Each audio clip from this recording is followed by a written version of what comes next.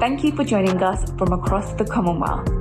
The destiny of the Commonwealth is in the hands of the next generation. Of the 2.4 billion Commonwealth citizens, over 60% are under the age of 30. Not only are young people the majority, they are also demonstrating the way of the future, taking action on the most pressing issues of our time, from gender equality to racial justice and climate change. In collaboration with the Queen's Commonwealth Trust and the Commonwealth Youth Council, this third event in the Commonwealth Foundation's Critical Conversations event series puts young people's desires at the heart of discussions about the Commonwealth's legacy and, more importantly, its future. What big lessons have been learned from recent activism around racial justice and climate change? How can Commonwealth institutions support youth movements that are pushing for change and help them to deliver more? How can we help shape our Commonwealth so that it becomes a leading force for a better world? We are asking our speakers to share ideas about what is important, what must change, and what support they need to lead the Commonwealth into the future. Welcome. Welcome. Welcome, and thank you for joining this critical conversation.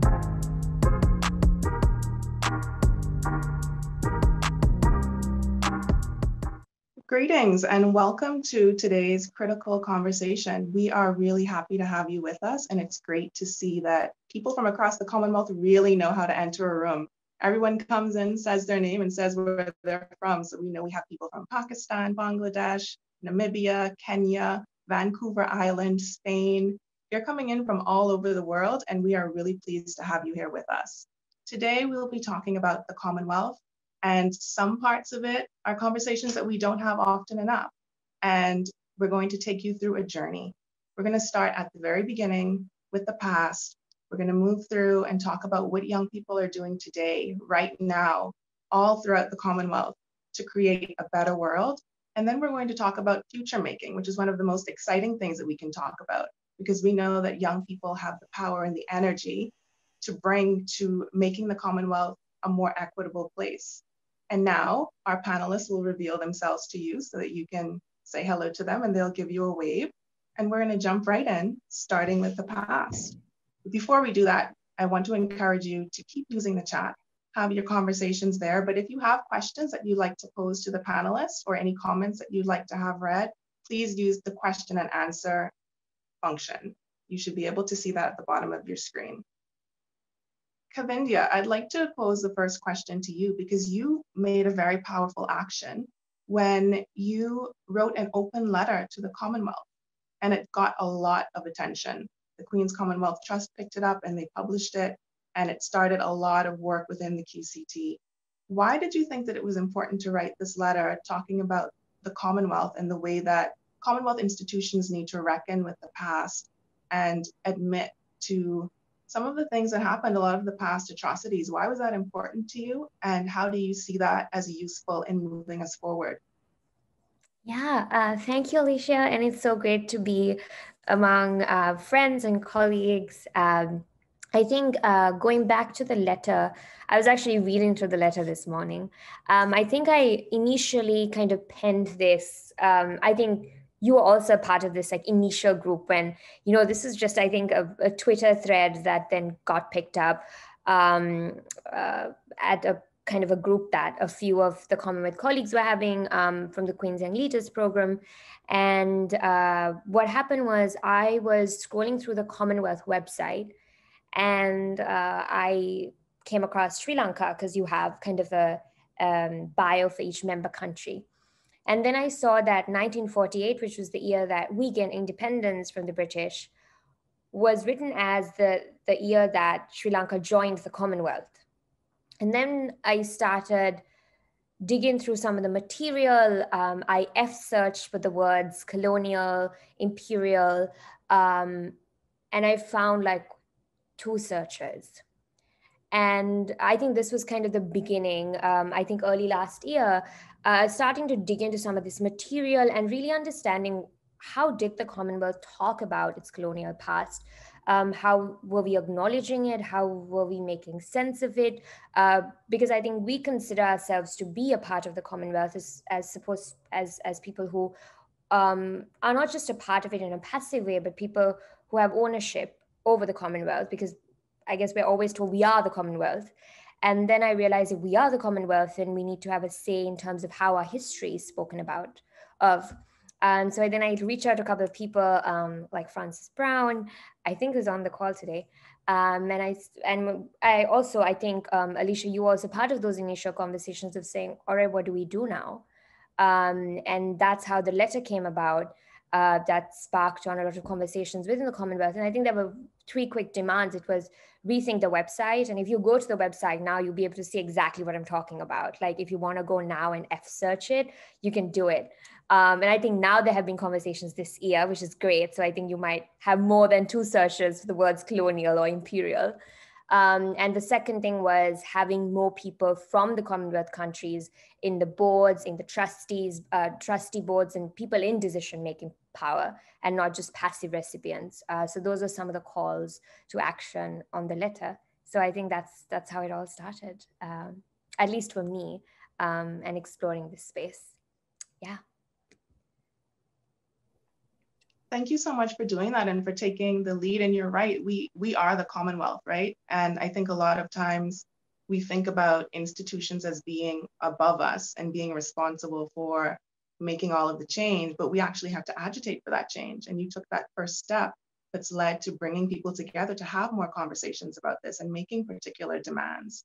So I'm really interested to hear from you, Darian, about how you see this taking shape in the Caribbean. Are people having conversations right now about the Commonwealth, about its past, about the present, the way that it's affecting life right now within the region? Thanks so much for that question, Alicia. And let me say, first of all, pleasant good morning, good afternoon, good evening to everybody across the Commonwealth who's here, who's joining on this call.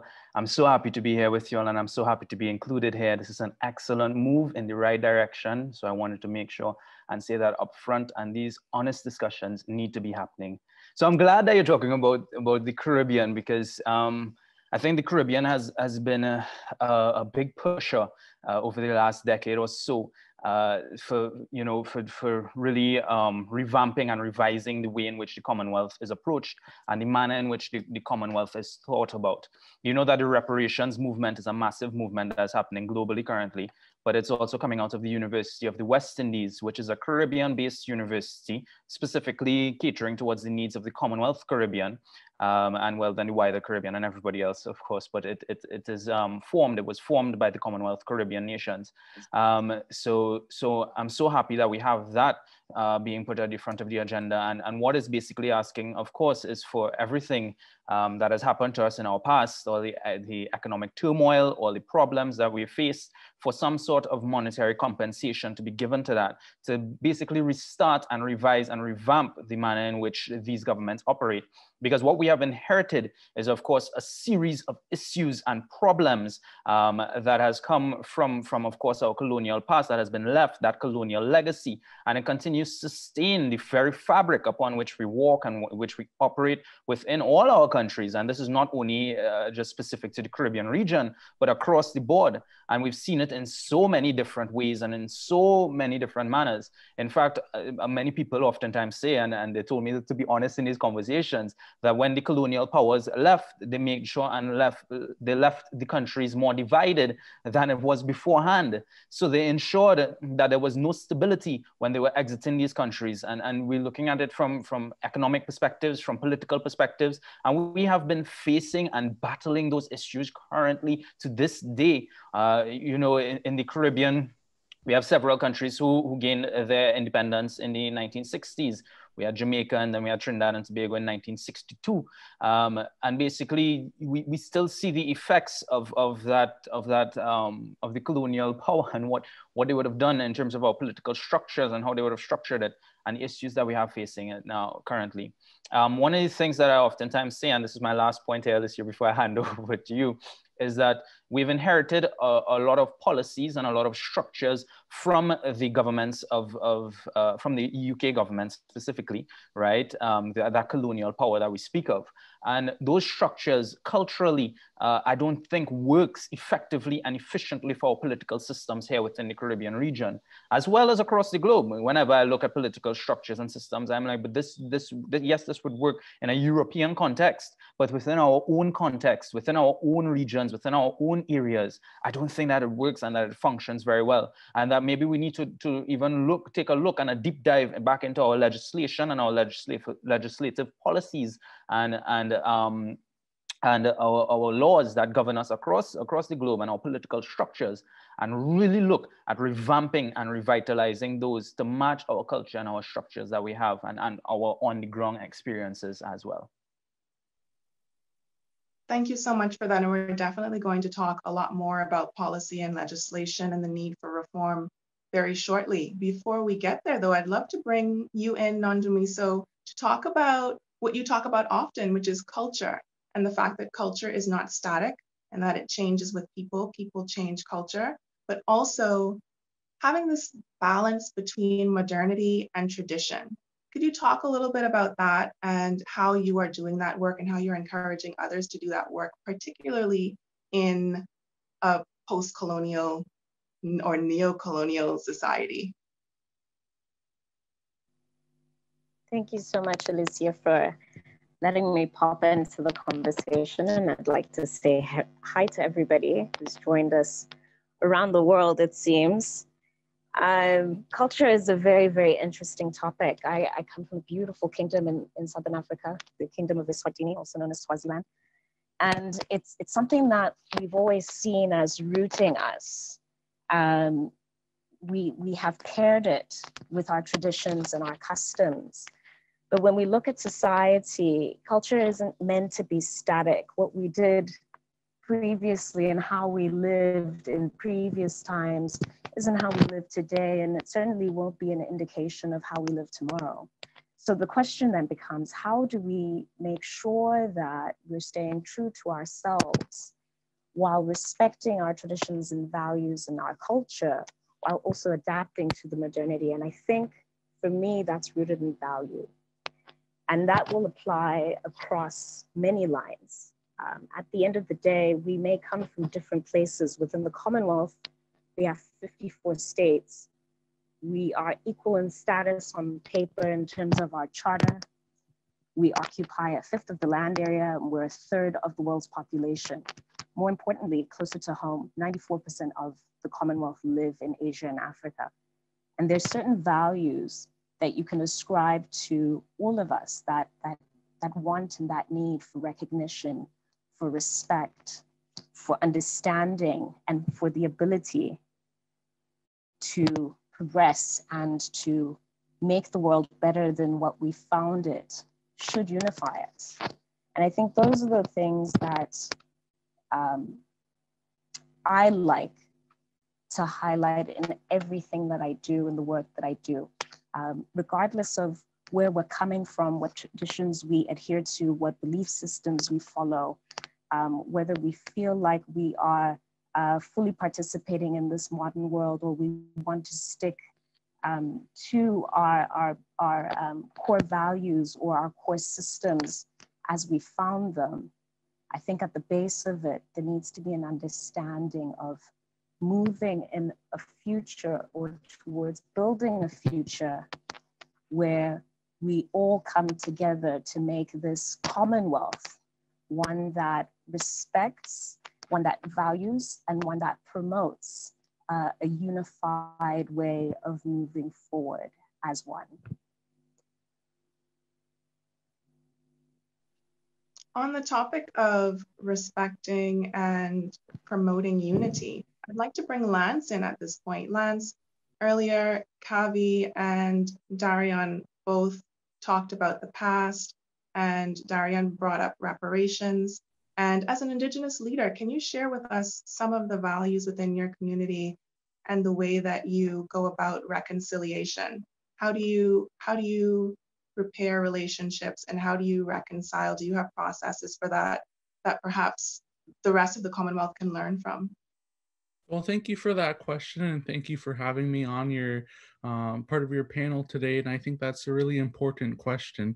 You know, in Canada, we're undergoing a process of reconciliation between Indigenous and non-Indigenous people, and this is something that has really been highlighted by our Prime Minister Justin Trudeau, the importance of that, you know, that crown and that Indigenous people, that nation-to-nation relationship.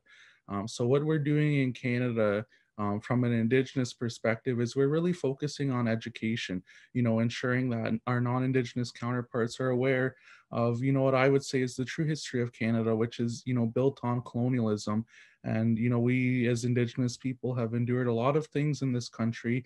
You know, as recent as 1996, some of you might know about the residential school system, which, you know, was a system in place here in Canada where it took Indigenous children from their communities and put them into, you know, schools for the purposes of re-education. So, you know, that aspect of our history is something that's being taught, and that's something that, you know, is now being highlighted in the curriculum in our schools. So, you know, ensuring that the next generation of Canadians is aware of the history of this country, but also knows, you know, the steps that need to be taken to ensure that, you know, Indigenous people are included in this country, in the political and social and economic systems of Canada. So, you know, what I'm seeing now is really exciting.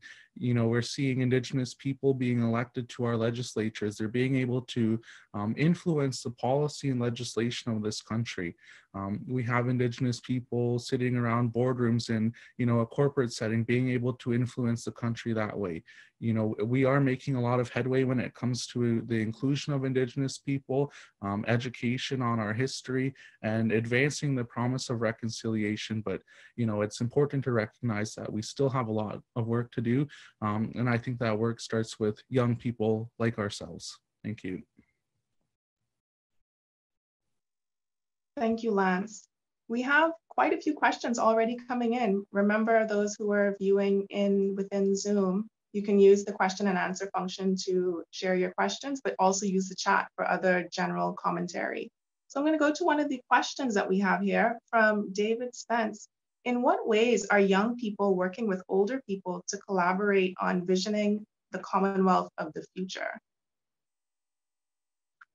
Any of our speakers? Darian, would you like to speak to that? Sure, not a problem. So I think that this is something that's very crucial. I think one of the issues that we have sometimes as young people, and I'm going to be very honest here, is that we have the passion, we have the desire, we have the drive, but sometimes in executing our duties and in going out to challenge certain forces out there, and those forces need to be challenged, please, by all means, don't get me wrong.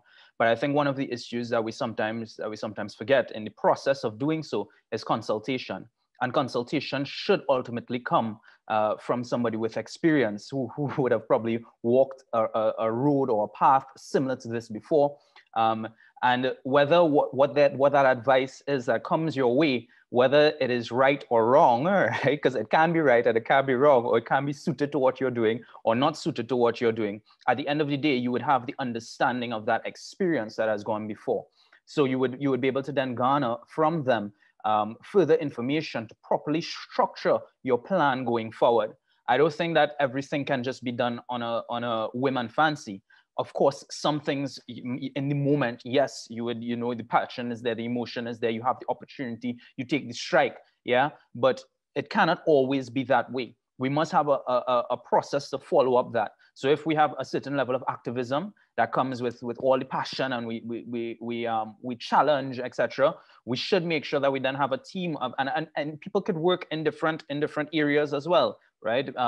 So what I'm saying is that, yes, you have that first initial force challenging, but you need to have a team afterwards who does consultation with the older people who have experience, people who have written articles, and people who have walked the walk, who have been involved in activist movements, because they will understand the memory, the institutional memory of the organization. They will have an understanding of that, and then we can draw on that as well. We can pull from that so that we don't end up in a cycle. And that's one of the issues and one of the concerns that I have, that we just end up in a cycle of battling the same issues over and over and over because we don't take from the past or learn from our past in order to then better propel ourselves forward into the future. So I see it as being an essential part of it. Whether they will always be right, I don't think they will always be right, because you have some things that really just the young people will have different innovative ideas and concepts. But I do think that they have a very valuable contribution in terms of the experience that they bring to the table. And it's important that we listen. We need to listen before we act, before we speak as well. So I always suggest listening as much as possible to older people, to the generations before us. Listen to them. And don't challenge them almost immediately. Give them the opportunity to speak, to talk, and just take that time to listen. And then afterwards, offer your rebuttals, etc. Inside there. But make sure that every interaction that you have with somebody who is a past generational leader, generational activist, etc., that you learn and that you draw from their experiences so that we do not make the same mistakes going forward. Really excellent points, Darian. And I'd like to bring in Kakembo at this point, because you've been doing such innovative work with waste energy and working with young people. Have you found ways to engage in intergenerational dialogue and to expand your work by involving people of different generations? Thank you, Alicia. Yes, when we look at intergenerational dialogue or cooperation, it's really important to emphasize what Darian has said, that as youth, we need to understand that the generations before us have a wealth of knowledge, right? And they have built this wealth of knowledge out of practice, experience, hardships. And so we have to welcome their ideas first. Yes, as you mentioned, we have to challenge, but we have to sit back and first get to listen, first get to understand what they're emphasizing, and then offer our opinion. And after offering an opinion, then we come together and find a common ground.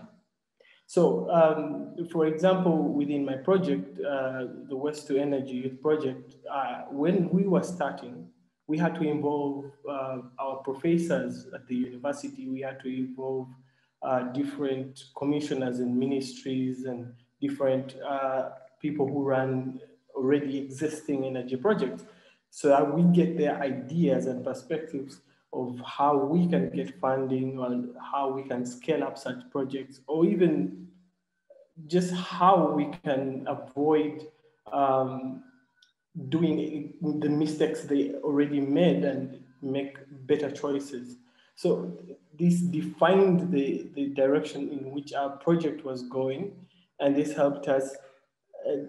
It kind of shortened our time that would take to scale, because we already knew what not to do, and we already knew what parts might have better odds or better chances of success. So I still agree with Darian that we have to have those fights, yes, but then let us first listen and let us first take note and pick out what we can, and then modify and then do better.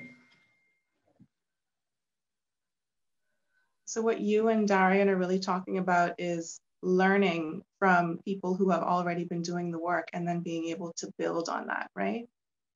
And I think this is a great time to bring you in, Emmanuel, because we have a question that I think is perfect for you, coming in from Sumaya. And the question is, as a young leader, how do we bring about change given that it is a difficult process?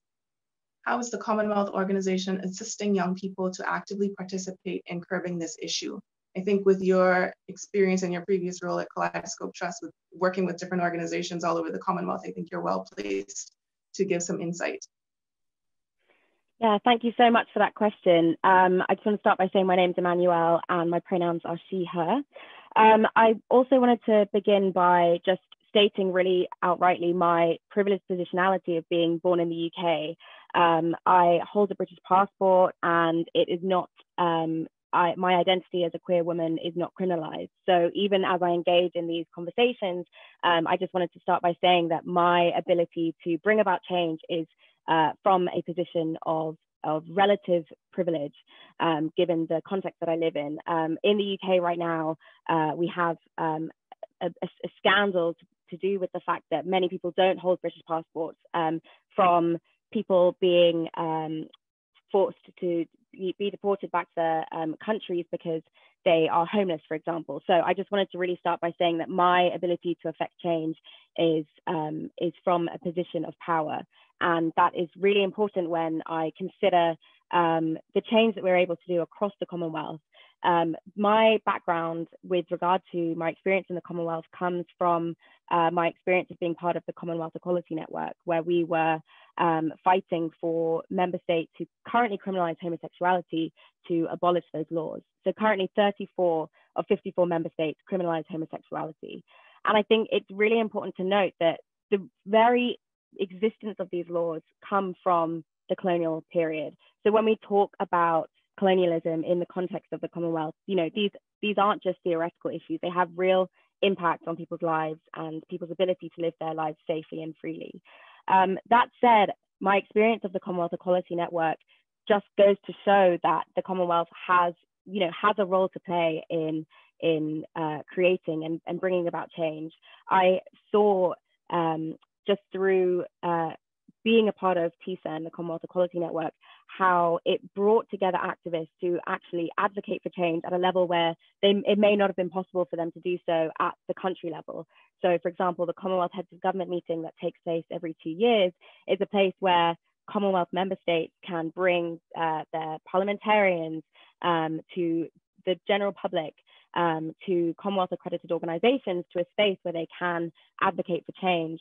And you can have, someone from the Bahamas, for example, this year, speaking to a parliamentarian in Sri Lanka, and that dialogue might be more effective perhaps than Sri Lankan activists being able to actually advocate to their own MPs. But in terms of how the Commonwealth can assist young people, I think one thing that we struggle to bring to the conversation, and I really respect that we have been able to talk about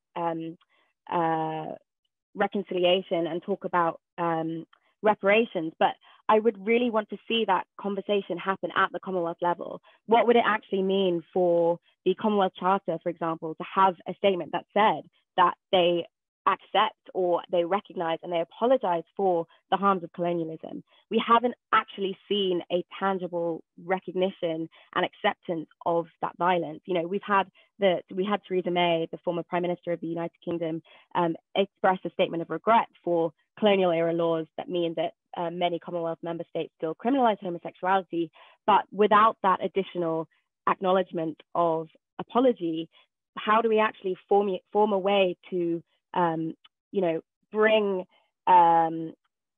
in funding that isn't just on limited cycles of, Theresa May, sorry, to be more precise, Theresa May, when she issued her statement of regret, she promised a set of funding to support in Commonwealth member states trying to abolish these colonial era laws.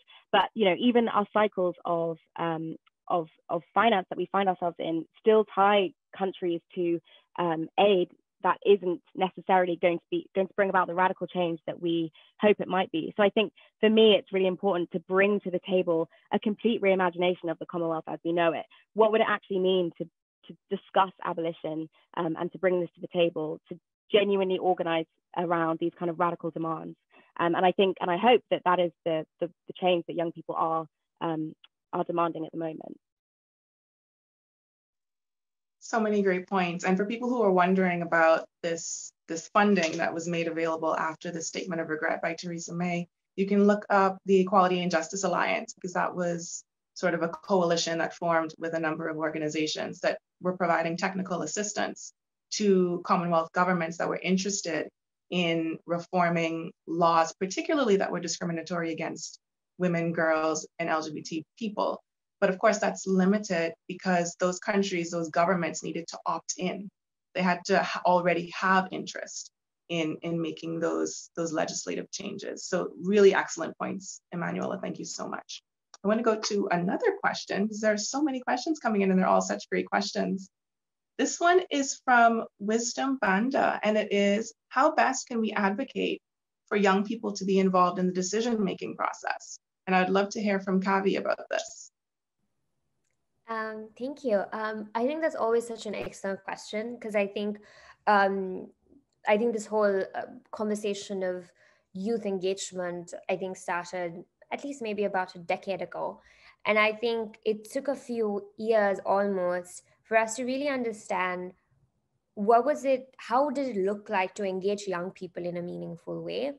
And I think the way we even talk about it, of engaging young people as if we are this kind of monolith of people, I think is something that we've all struggled with, because a lot of us come from our own areas of expertise. Manuel and Darian, Alicia, and all of us here, and Kakembo, we come from our own areas of expertise, whether it's law, whether it's education, design, technology. And when we are taken into spaces, sometimes the expertise that we come from is kind of erased. And we're simply engaged for our age. And I think that's where we miss the point, where the intentions are very noble of wanting us to be heard and our voices to be included in the conversation. But I think what we need right now is for that process to be made more intentional, where you're bringing in young people with the needed level of expertise for that particular topic. So for instance, if you're talking about education, there's no point in engaging young people who have done so much work in environment, and you're having the people who have expertise in education in that environmental conversation. And then you suddenly say, oh, well, young people are not really bringing in tangible insights. Like, these are not workable. They don't have the knowledge that they need, because we're simply trying to find somebody between the age of like 17 to 25, 30, and just put them into the conversation. And that really doesn't get us anywhere. And I think we've all faced this, as sometimes we go into a panel or a conversation or a consultation and our name is just young person. And that completely erases the years of work that we have. Because I strongly believe that experience does come from, as Darian really well put together, of years of experience in a particular topic, but it also, I think, comes from the quality of these experiences that you had and the quality of the engagements you've had. So I think it really depends on how that engagement happens, and if you have the power to influence the decision making. There's no point in listening to us if you're going to listen to us and put it in a nice blog post and forget about it. There needs to be a place that we need to have a seat on the table, or we need to be allowed to create our own table. If the current table doesn't have enough seats, to be given the resources to kind of bring our own seats and create our own table. So I think that's kind of where I come into it from. But I think Noni also wanted to add in. Alicia, back to you. Nandamisa, did you want to jump in here? I'm happy for you to contribute here. Sure, I just wanted to build on what Kavi was saying, because there is this really, really, really concerning trend, I would say, to use youth as a way of representing change, but it's not meaningful. And I think, speaking to the question that came in, I think, how do we create change that's permanent, that's lasting? And just speaking from my own experience, moving from a space of social activism and realizing that, you know, marching and demanding change wasn't enough. I actually had to do the groundwork and look at the different laws, as Manuel was saying, and really advocate for policy changes. And it's hard work to do. Echoing what Kavi said, especially coming in with this aura of young person, what do they have to add to the conversation? And it can be quite daunting, but one thing I would want to add is, regardless of the fact that people are trying to tick a box, where they're trying to include you for tokenism's sake, whatever space you're given, make the most of that opportunity and go far above and beyond to make an impact. I would say, forget the table. I would say some of us won't even have seats. We'll have to bring our own chairs, and there won't even be a table, and we'll just have to sit in a round circle with one another and ask that we are not only given the space, but that we take up the space, that we're not only given the opportunity to be in the room, but sometimes we found our ways to invite ourselves to said room and making the contributions that are necessary for our demographic, for lack of a better word, to be heard. We have to contribute in terms of mandates beyond just filling a quota. We have to seek out making real tangible changes and shifting the spheres of influence in our favor by, rather than seeing the opportunities that are there that we're given permission to partake in, and really seeing the opportunities to create spaces where they don't even know that opportunities need to be created.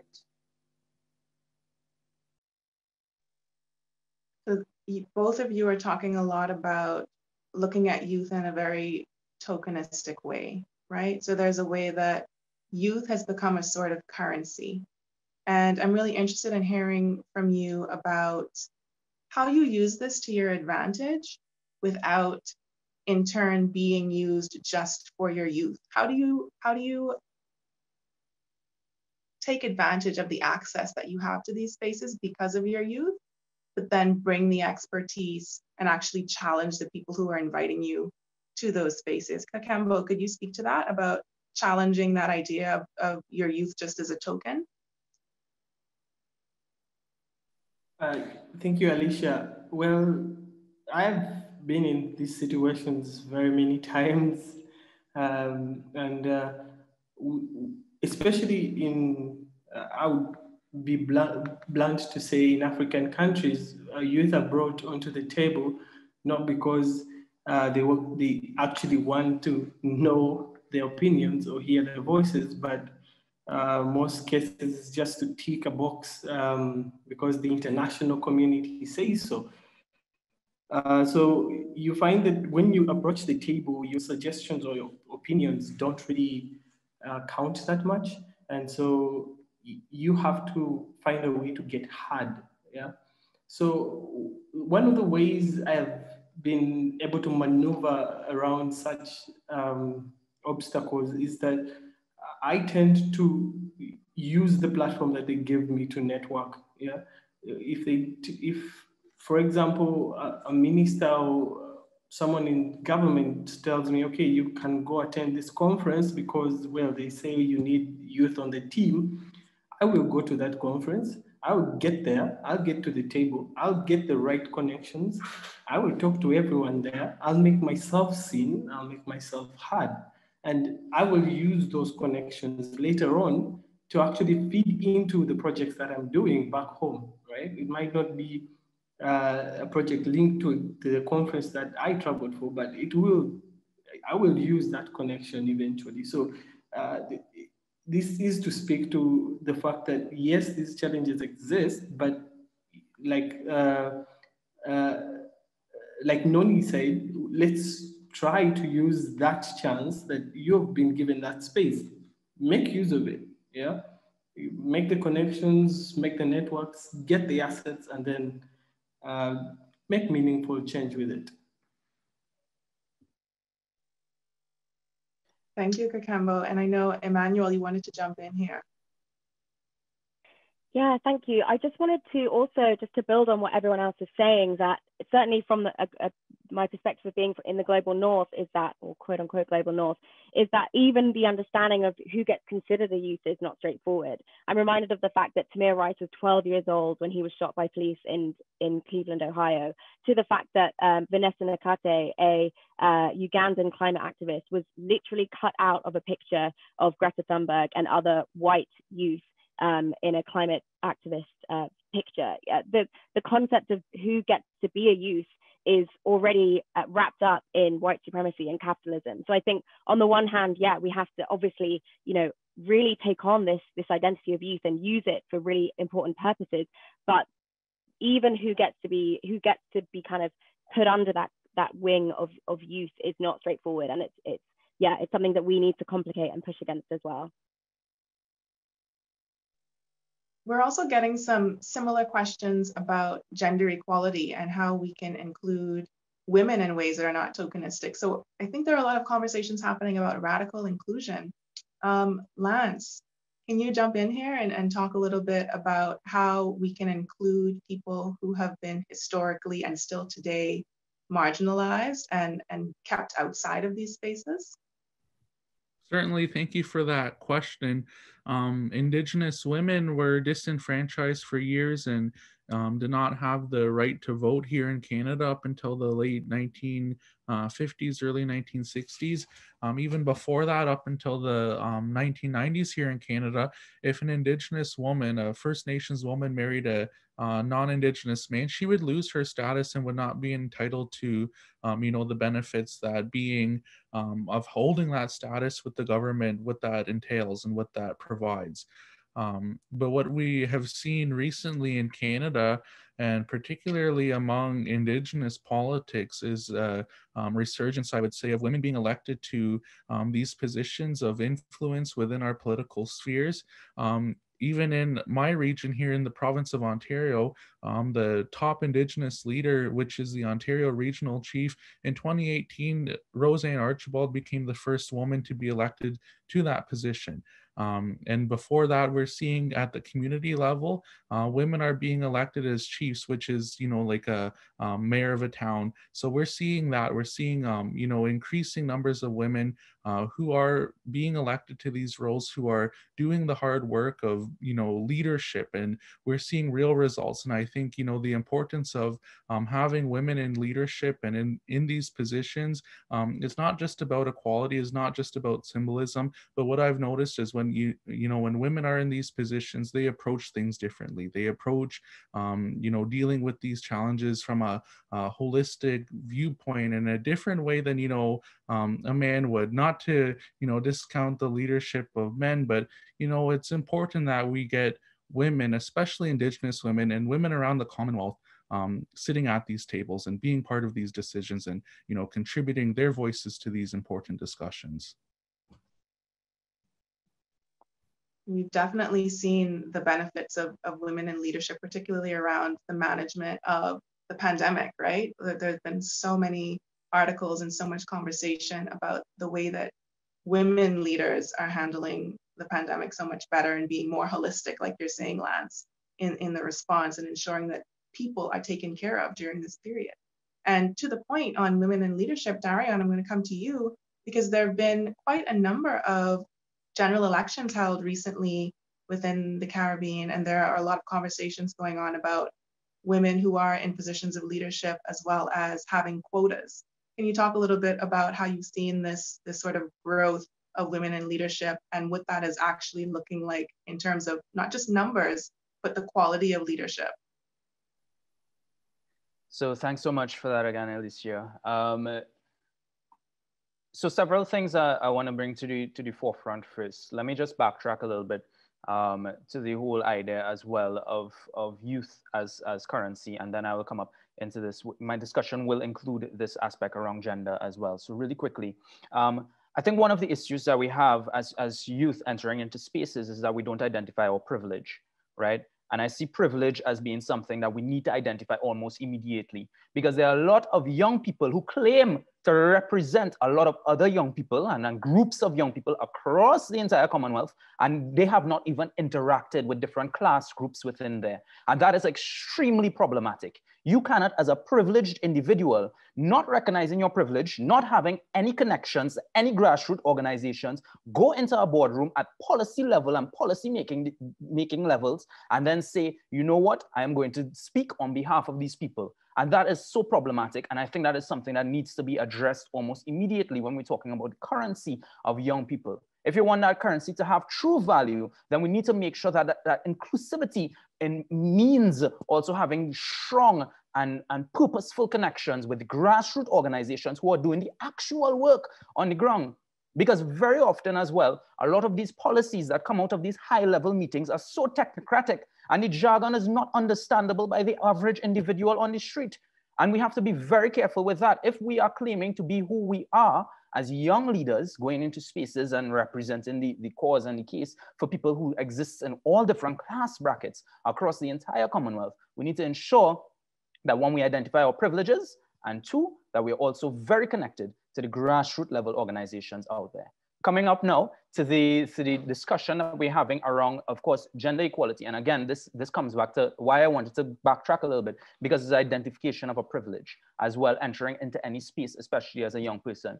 It is far more difficult for a young woman, right, to enter into a space filled with men with patriarchal systems in place in the policy-making decisions, etc., and for their voice to be heard and for their voice to speak out. So it's important that we as young men, the young men and youth leaders who are male, recognize that privilege almost immediately that we have entering into a space. And we have to be the voice of change in regards to that as well, in collaboration and working in contingent with women who are in the leadership space, in the youth leadership space. It cannot be any one gender pushing ahead or trying to say, you know, this is what it is and this is what it is.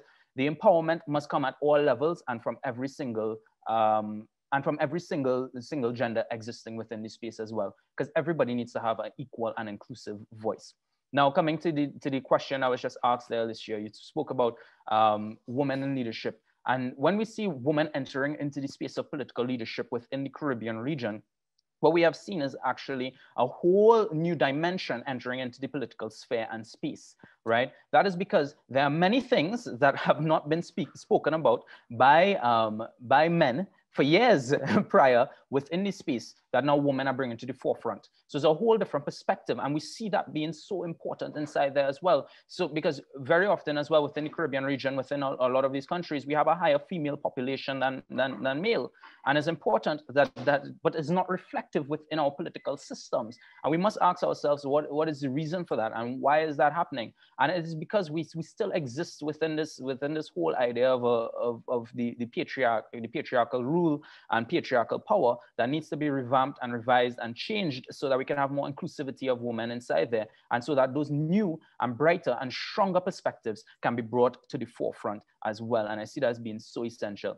Now, one of my favorite prime ministers within the Caribbean region is Mia Mottley, right? The Honorable Mia Mottley from Barbados. I love her so much, right? She's an amazing prime minister. I've had the privilege of sitting in a meeting with her, and I've seen her present everything, and the way how she holds her own is amazing. And in fact, dare I say, she's one of the strongest prime ministers in the region right now, currently, right? And she has been doing excellent work in terms of her policy making, and we've seen how she's been holding her own against everybody else within the Caribbean, and so much so that sometimes you have people saying that she's the Caribbean's prime minister, right? which is something that's really interesting inside there as well. But we see that once we have the opportunities open up and that we have women entering into the spaces and combating the patriarchal system that exists, we see movements in the right direction and growth of our region, of our countries, etc. as well.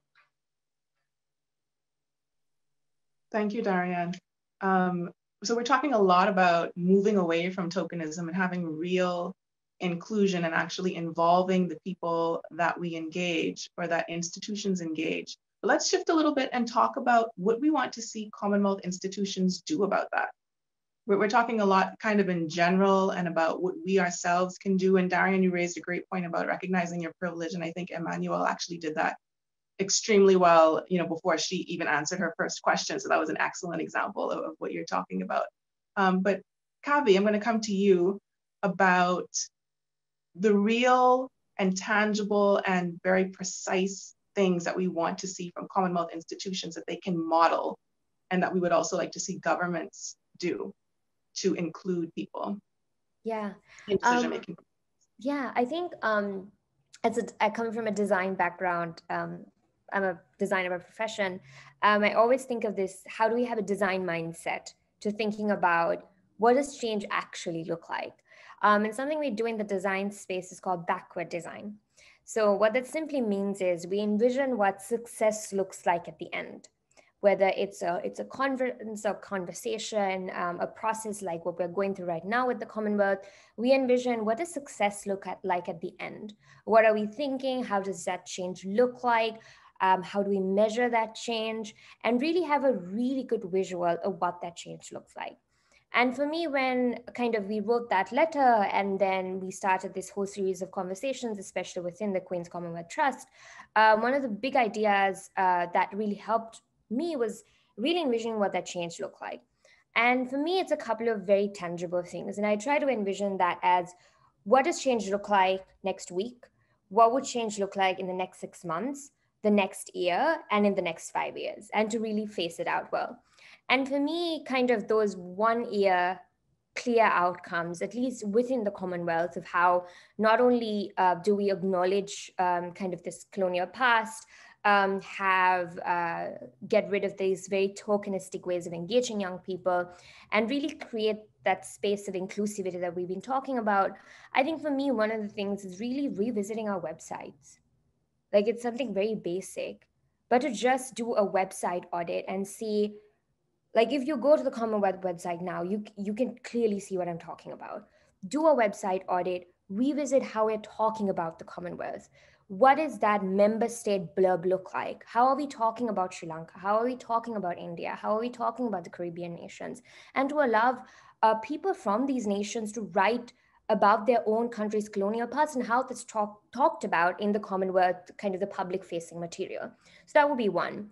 And I think the second thing is to really revisit the boards of trustees, directors, and also employees at all the different Commonwealth institutions, and to really understand how many are coming actually from the Commonwealth nations. How many are women? How many non-binary folk are included in these conversations? And to really do an audit. Because else, if we don't understand the problem, it's hard for us to come up with a solution, because they're kind of moving through like a dark room, not figuring out what to do. So that would be the second thing. And I think for me, the third tangible change is there's a lot of grant making that happens through the Commonwealth, a lot of money that is kind of going out into the Commonwealth nations. I like to say that it's kind of reimbursement of kind of money that was ours. That's like a separate conversation. But I think who is making the decisions of where that money goes? Who decides what transparency means? Who decides what accountability means? Who puts those processes in place for these organizations in the Commonwealth to report back to the Commonwealth? And who decides where the money goes? What funds and causes does it fund? And I think those decisions have to be made by us. And I think inherently all these institutions are headquartered in the UK, which in itself shows that there's kind of this top-down approach, and we're almost served rather than taking decisions. So I think those would be kind of my 3 key action points, which are very possible things to do. So I think that's kind of how I envision this to be a reality in the next kind of year or so. Yeah. That's really interesting, because Kavi, what you're really pointing to is not only the decentralization of power in this sort of like intangible, amorphous thing, but also in the physical structures of these institutions, right? And having a real presence in regions, in countries, so that people can actually directly engage and be within those spaces on a regular basis, rather than in advisory roles in this sort of temporary and, I guess, short-term engagement in the process, right? And Lance, given your position of leadership in the Indigenous community, it would be great to hear from you about, what Kavi's just presented. Yeah, I think that was a really important subject there. And the topic of decolonization is something that when we talk about what the Commonwealth can do and we consider the role the Commonwealth plays, I think in terms of decolonization across the 52 member states, I think it would be important if the Commonwealth as an organization would, maybe after the Commonwealth heads of government meeting as part of a joint statement, repudiates colonialism. And I think, that would be a really important thing to do to ensure that we can move, begin the process of moving beyond our colonial past. One of our Indigenous leaders here in Canada talks about walking through the post-colonial door. So, it's the concept of looking at, where we are right now with colonialism, but what's beyond that door. And that's what our communities, that's what our people have to think about. What will our countries, what will our communities look like post-colonialism? Kemba, what do you think? What would you like to see Commonwealth institutions doing to decentralize power? In the spirit of critical conversation, I would like to really point out the idea of having so much funds being invested in trying to build policies and also reinvent some of these policies, and yet little is invested in actual action, right? Actual implementation of these policies. We see in the past that the Commonwealth has been very, very essential to development of policies, but then its presence in implementation, its impact in actual groundwork is questionable. So you find that a lot of these resources are going into feeding very, very, very expensive meetings and very expensive gatherings to discuss more policies and more policies. But then the policies still don't make it back to the actual ground. Also, to point out the relationship between the Commonwealth being, of course, a group of heads of states in charge of it, there is a lot of detachment from the actual citizens of the Commonwealth, because you find that in countries like Uganda and other African countries, probably in some other regions too, you find that if resources are transferred from the Commonwealth to the governments,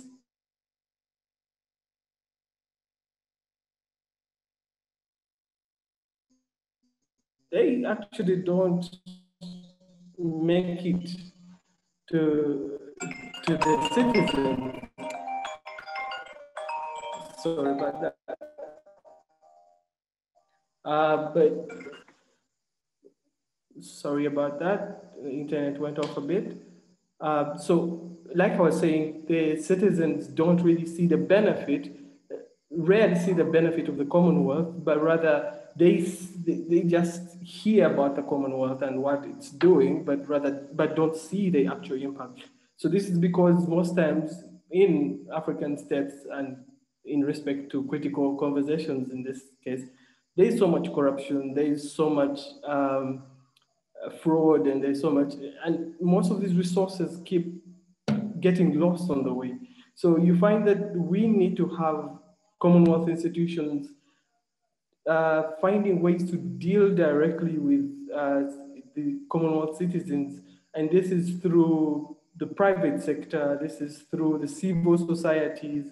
And if we can have more, for example, a good example would be the Commonwealth Youth Awards. You find that the Commonwealth Youth Awards kind of provide recognition and also resources to youth who are doing really good work. So if we can have the Commonwealth taking more of that approach, right, then going through the actual government, we will have more impact on ground than we have at the moment. That's my take. You raise an excellent point about, going to meetings and discussing things and coming up with policy and looking at legislative change, but not actually getting it home. Or maybe it comes home, but it's never actually enacted.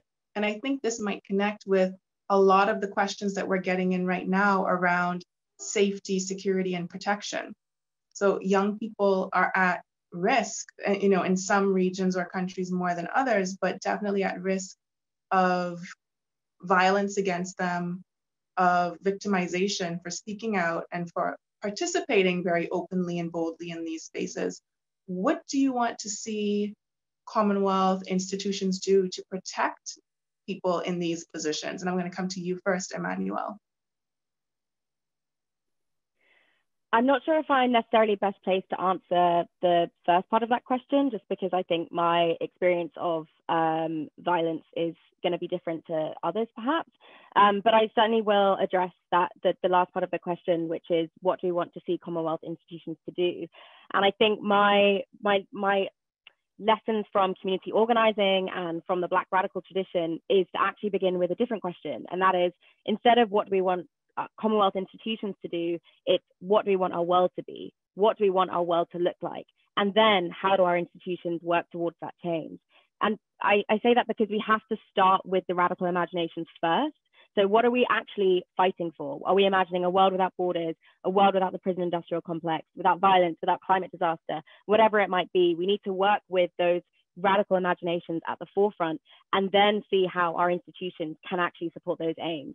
Because I think by starting with the institutions, we're sometimes falling into the trap of using a neoliberal methodology to enact change that can't be necessarily done within the institutions themselves.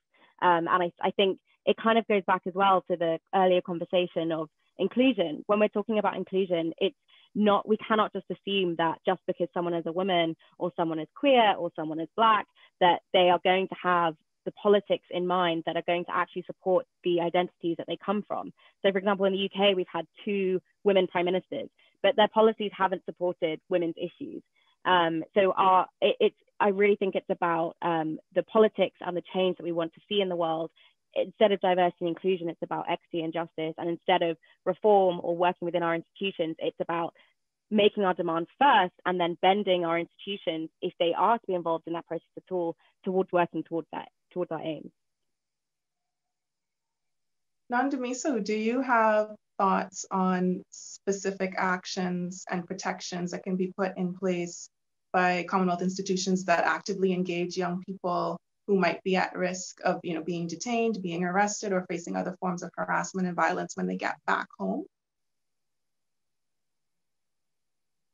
Thank you for that. I think if I could build on what Emmanuel was saying, a lot of these vulnerabilities occur when we fail to take into consideration the intersectionality of life, right? So with all the different layers that we represent in our one body, whether it's how you look in terms of color, your sex or your gender identity, your background, your belief system, your ableism, the more brackets or the more boxes you tick in terms of those intersectionalities, depending on where you are going to expose you or are going to put you more at risk than they would in different circumstances, depending on where you are.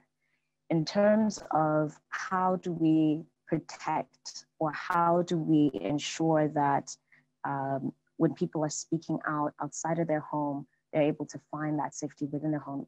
The first thing I would say is, regardless of what word one would give or what kind of protectionism one would offer, the realities on the ground are very different, and the situations that one might be confronted with when they go home will be very different to what we may have even imagined would be the repercussions.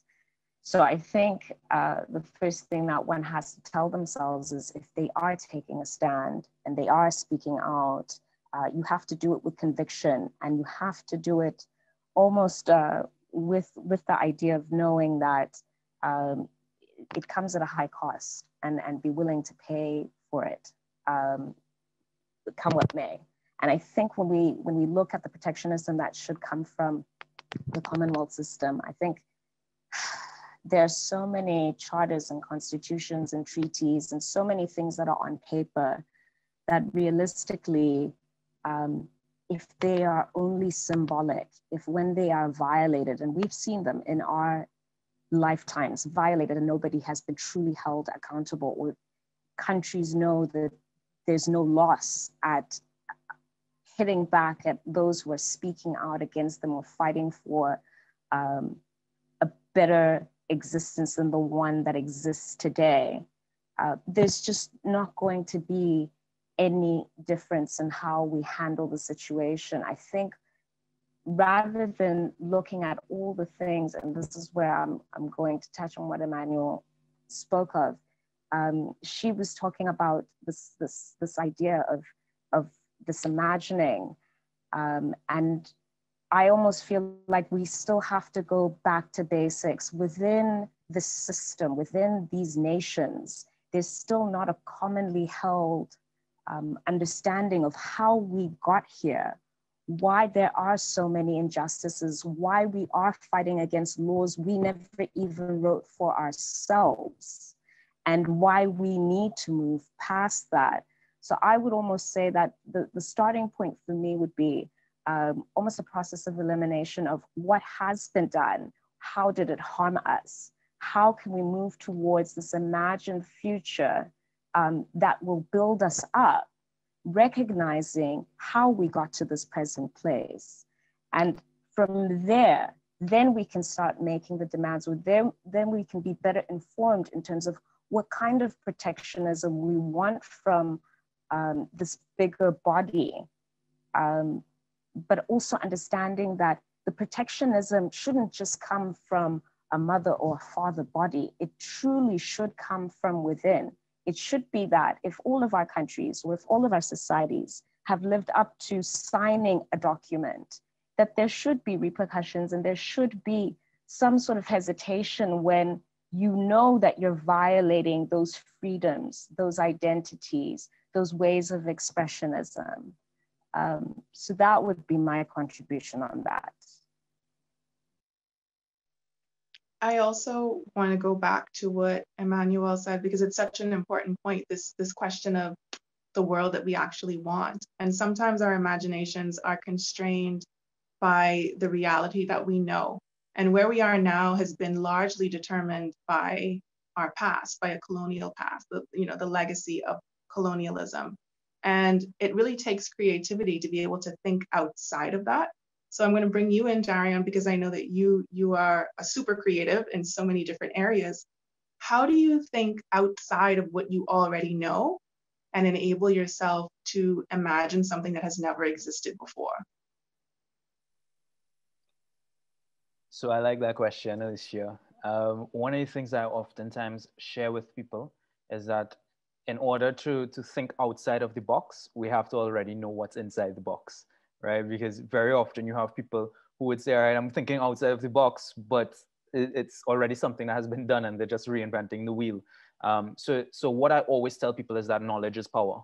So please, and I kind of beg young people enough, I beg you all, please, read, and read more. It is so essential and so important for us to always be reading and always be catching up to everything that has been happening, especially in decades past, right? And I see that as being the most important thing in terms of then forming your ideas to then expand beyond the box, right?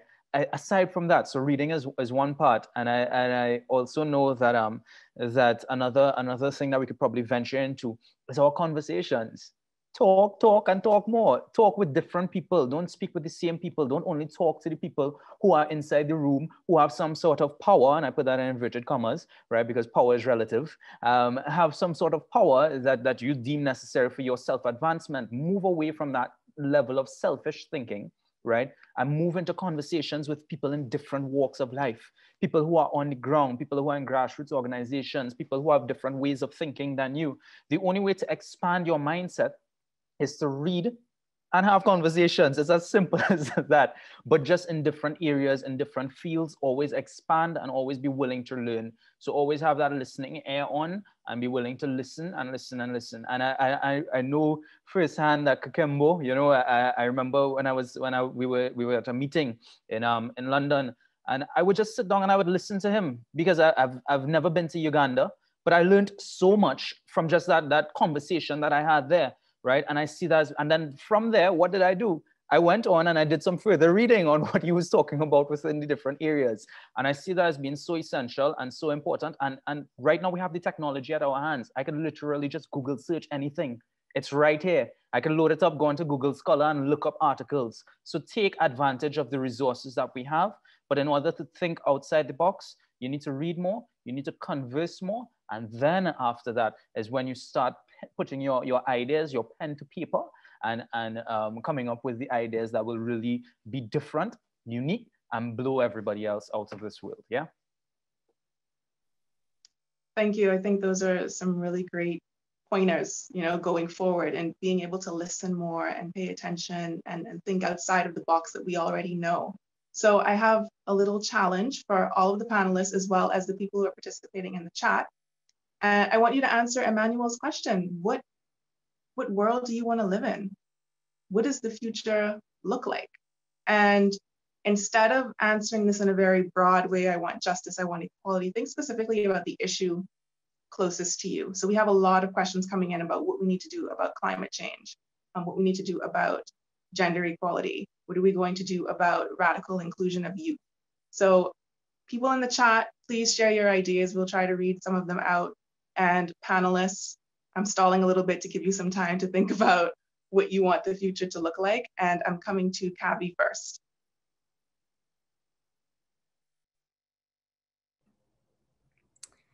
Wow. That's when Alicia throws this surprise bomb at you and you're just like, wow, that's such a good question.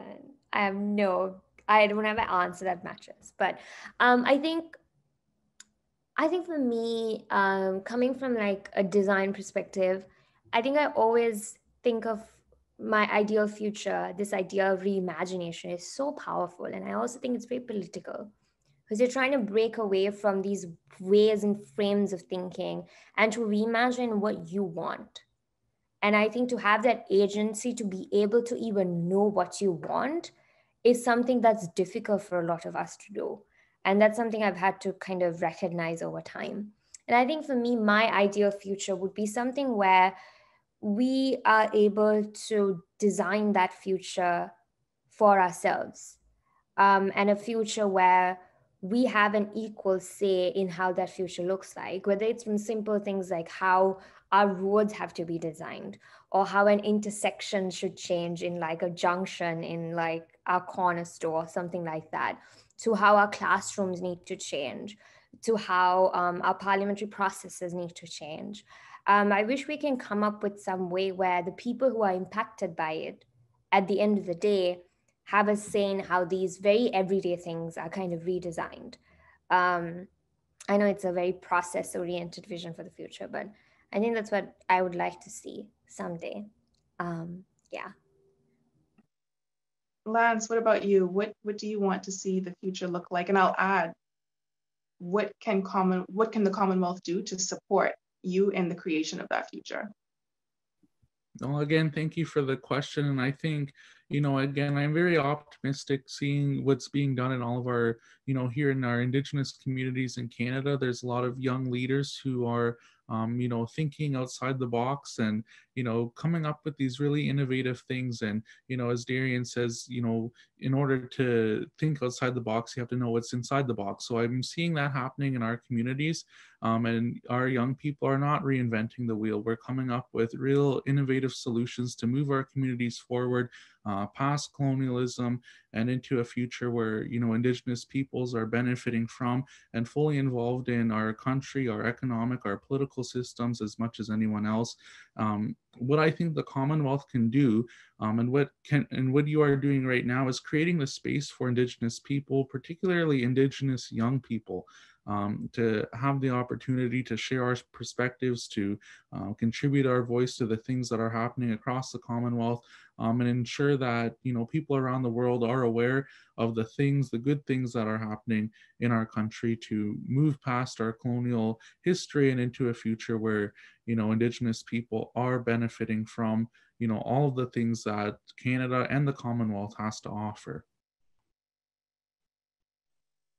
Kembo, can you tell us about your future and what you need to make it happen? Yes, I would I would be in line with Kavi, and the future I would like to see would be more inclusion. It's simply more inclusion. If we can have more of people who are affected by most of the issues be brought to the table to actually tell them how to actually give their opinions on how these challenges can be solved. Also, I would like to also look at the perspective of funding. When it comes to Commonwealth, I would, like I mentioned earlier, I would think a change in strategy of how the Commonwealth is trying to push resources into its member states.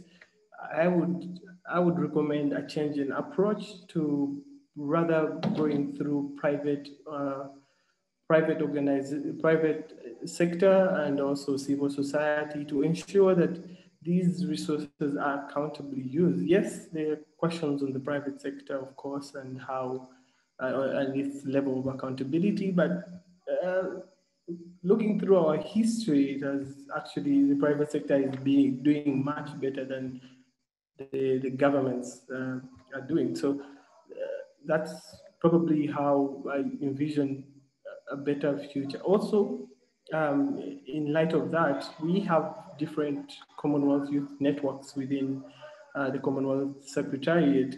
I would also really encourage the Commonwealth Secretariat to actually put more light into these networks and put more life into these networks, because they can do a lot in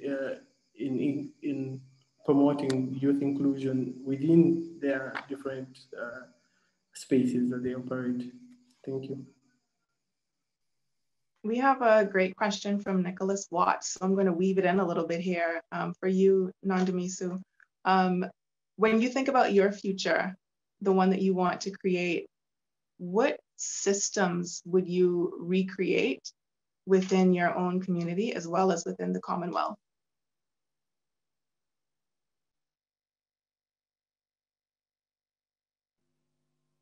No pressure, right? So I think the starting point for me would be to put the disclaimer that my background is obviously in international relations and policy. So I'm very passionate about looking at systems and laws and treaties and agreements. And in looking at what future I would like to have, I have to start by looking at myself and acknowledging the fact that I am Black, I am African, I am cisgendered, and that in certain spaces that will be seen as a deficit even before I say anything. And it's not right, it shouldn't be legal, it shouldn't be accepted, and more importantly, it shouldn't go unchallenged, whether it's on a national scale, on a regional scale, or even within this Commonwealth bloc. When I think of the systems that would need to change, for me specifically, there's certain anecdotes that one could share about how difficult it can be simply being a single Black woman in this part of the world.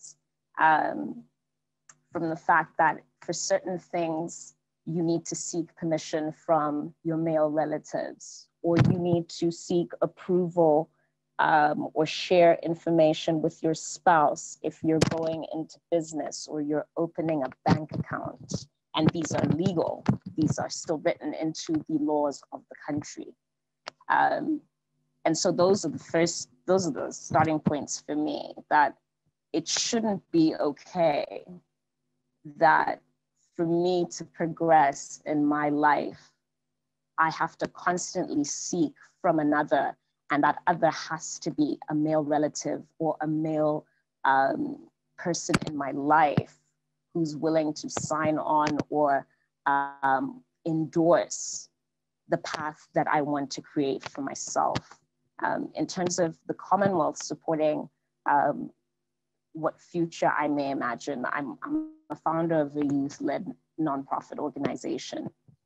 And this common phrase of youth are the leaders of tomorrow, they're not the leaders of tomorrow. We're here, we're very present, and we're very active on the issues that we see are pressing. We are innovating, we are responding to the issues of today. And to constantly minimize and make it seem like there's a distant future we should have our eye on is simply not fair, and it's simply inaccurate, and it's quite condescending.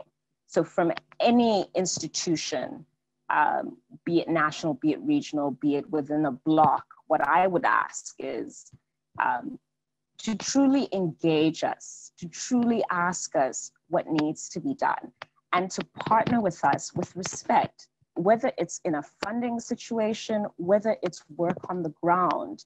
There are things that we will all be able to learn from one another, no matter who comes into the situation with this title of expert and this other title of youth, to use blanket terms. We all have something that we could be learning from one another. So I would say to all institutions, not just the Commonwealth, but for anyone involved in such systems, to really keep that in mind. And you brought up policy and the issues with legislation that discriminates against women and girls. So I want to take it back to Emmanuel, because this is the area that you specifically worked in. So I wonder if you can tell us about your future in terms of the need for legislative change and what you saw the Commonwealth do over the past couple of years since the Statement of Regret, and what can actually be done better. I think the Commonwealth has a lot to offer in terms of bringing people to the table who wouldn't necessarily be able to communicate. Like, this panel alone is honestly beautiful in the sense that I'm talking to people from across the world. I think that is amazing. And I would say that the future that I imagine is based on a queer and feminist future. And that means bringing practices of healing justice, for example, to feminism into our policies, into our ways of working, into our ways of living in this world. I think, yeah, our processes of imagination are still within very kind of patriarchal or closed lenses. And in order to genuinely imagine what could be, we need to actually start bringing in the lessons from our elders, from our queer leaders, from our women leaders, and so on, and actually, not shy away from bringing in discussions that we might find challenging. So talking about mental health, how can we bring the issue of mental health to the workplace? And so on. There are so many ways that we can completely transform our institutions. And as has been said so powerfully, like, in order for us to do that, we need to know what the grounds that we're working on already is. We need to understand it in order to actually challenge it. And that means talking about the challenges that we're fighting against in order to envision new futures. Thank you. Our time has just gone by so quickly. I feel like we could have stayed here and talked for hours and hours more, but I just have one more question for all of the panelists. And the Commonwealth Heads of Government meeting is coming up, and it's a space where major issues are taken on, and you could have an outcome document. So what are your demands for the Commonwealth and heads of governments to take on and to tackle at that meeting? Or what kinds of outcomes do you want to see from CHOGM when it takes place next year, specifically around youth, true youth engagement, and moving the Commonwealth toward the future that you imagine for yourself and for your community? So we'll go starting with Darion. Thanks a lot, Alicia. And I think that that basically it ties into also the outcomes that we have next year, ties into my vision for the Commonwealth as a whole as well, which is one that's just simply discrimination free. And I think that discrimination is the base of all our issues that we see within the entire Commonwealth, right? And the issues that we all face come from discrimination, racial injustice, gender injustice, class injustice, all of these things. And I feel as if the solution to this already, as was mentioned by Nondumiso, Kavi, Kakembo, Lance, Emmanuel, but I feel as if Lance will agree with me specifically here, is that we don't need to reinvent the wheel in terms of how we move forward in terms of eradicating this, but that the indigenous groups and people already told us exactly what we need to do. If we go back to the core doctrine, from the Zulus and the Yorubas in Africa and all these 3,000 other tribes to the Polynesians and Micronesians and Aboriginals in the Pacific, to the indigenous people in Canada and the Caribbean, to the yogis and imams and pastors across the globe, or yogis and imams in Asia. No matter where you go across the globe, at the core of every doctrine is always that idea of respect and love and unity for one another. And I feel as if that's so important. So I feel as if all our policies that we come up with and that we engage in at the CYF should be anti-discriminatory, should be as inclusive. Thank you so much, Darion. Moving on to Kavi. I think, especially with CHOGM, I really want to go back to something that Kimber said that, we keep there's so much budgets allocated for things like CHOGM. I honestly look back at CHOGM that happened in Sri Lanka and I was like, well, what happened? It was fun. It looked nice. It looked fancy. But I think, how can we even rethink conferences and the amount of money that we allocate for it? I think would be a really good conversation for CHOGM to have. Is there a point in all of us coming together and talking? Is there another way of doing this, of having that same level of engagement? Will be something that I would love for CHOGM to talk about. And also these ideas of the legal aspects of it that we're still suffering from, laws from the British Empire that still impact our everyday lives and how we can undo them, would be my ask. Thank you. Lance? Well, thank you for that. I think my ask of that would be, we need our young people across the Commonwealth and especially Indigenous people to be empowered to, do the hard work in our communities, because it's really going to, the people on the ground in the communities that are doing the hard work of, capacity building, of, moving past that colonial door. So what the Commonwealth can do, and what we're doing now is so important, having these discussions, young people coming together and coming up with a common vision for what a post-colonial Commonwealth would look like. Thank you, Kakembo.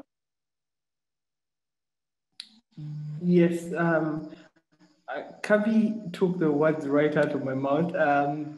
Yes, I also really think we need to revise the whole concept of these in-person meetings. If I also look back at the CHOGM that happened in Uganda, there's so much money that got lost during that time, so much corruption, so much. And these are public funds, these are Commonwealth funds that are just being directed to literally no outcomes. And I would also want to see real action coming out of these Commonwealth meetings, because most of the times these heads of states go there and they carry a team as old as time, and then they sleep within the meetings, they do shopping. To be honest, if we are to talk critical conversations, African leaders that attend CHOGM just sleep in that meeting. So most of the time you find that whatever is discussed in CHOGM doesn't even reflect until the next CHOGM, where they have to just revise what they say. Definitely need more focus and choosing the right people. Thank you so much. And Emmanuel. When talking about young people, I'm always reminded of a saying that essentially means our present is a borrowing from future generations. And so I think I'd like to see CHOGM bring a tangible, financial, more than just symbolic commitment to abolition, reparation, and liberation. Thank you. And really quickly, Nandamisu. I would say we would have to have an audit and a reevaluation of the Commonwealth Charters through youth eyes. Thank you so much to all of our panelists. Please give your final wave before you turn your video and audio off. In the chat, please share all the love for the panel, and thank you so much for your very full participation. This has really been an amazing conversation, and I'm so glad that all of you joined us for it.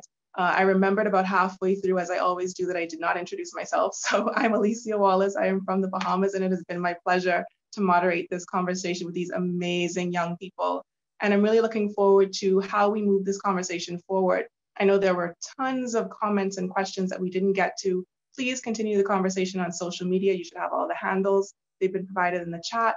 And we invite you to attend the next critical conversation. I know that after attending this, you know that you don't want to miss it. It is on January 26th. And please enjoy the rest of your day. Thank you very much.